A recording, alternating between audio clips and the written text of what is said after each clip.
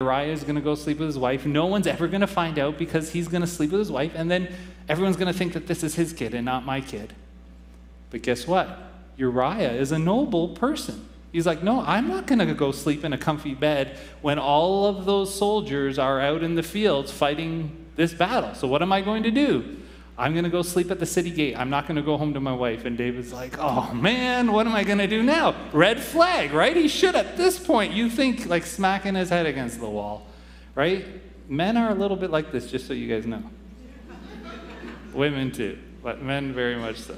So what does he do? He plots out something else. I'm going to get him drunk. Uriah's going to get drunk. I'm going to get him drunk, and then he'll go be with his wife. Uriah, even as a drunk man, still noble.